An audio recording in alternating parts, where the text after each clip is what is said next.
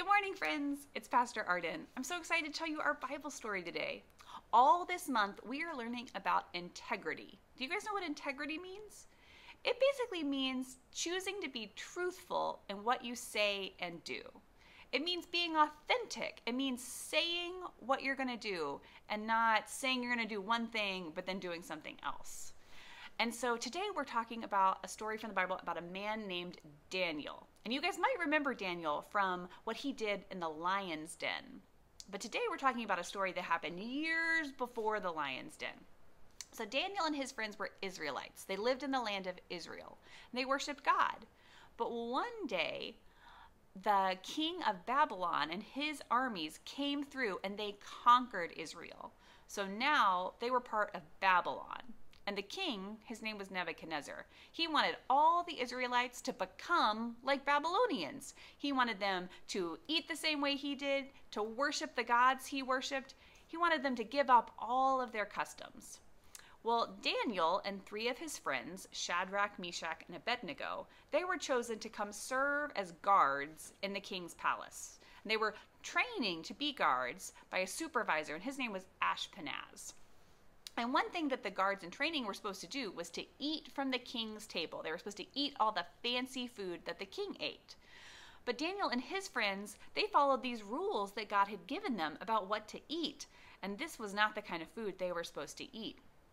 And so Daniel went to Ashpenaz and he said, we really want to stay true to our God and we don't want to eat this food.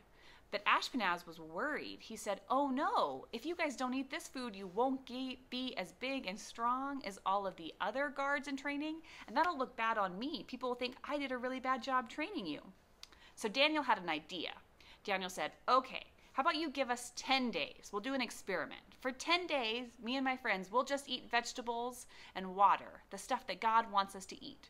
And all the other guards in training, they can eat from the king's fancy food.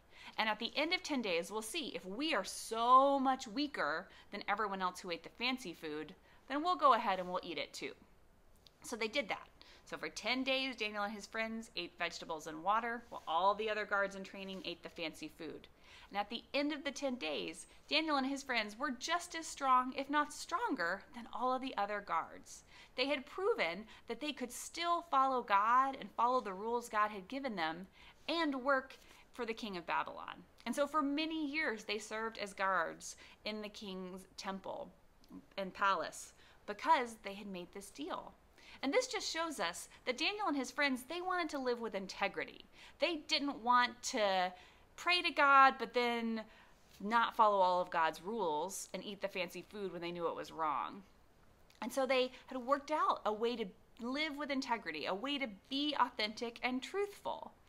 And so sometimes we might have to do that too. Sometimes there might be people who want us to do things that we know that God doesn't want us to do. And we might have to say, hey, you know what? I'm really sorry. I can't do that because of the way that I want to live, the way that God calls me to live. We have to make choices and realize that if we say we're going to do something, we got to follow through with that and not do something different. We don't need to do something and make a mistake and then lie about it. None of those are things or ways to live with integrity. And that's not what God wants for us. God wants us to live with integrity, to be truthful, and to live and do the things just like Jesus taught us. So will you guys pray with me? Dear God, thank you for the story of Daniel, which shows us how important it is to live authentically, to be true to ourselves, and not just try to fit in with other people when we know that's not what we should do. God, we ask you to help us to be strong and to live with integrity too. In your name we pray, amen. All right, my friends, I hope you have a really fun time doing your activity this morning, and then I will see you next week. Have a good one. Bye.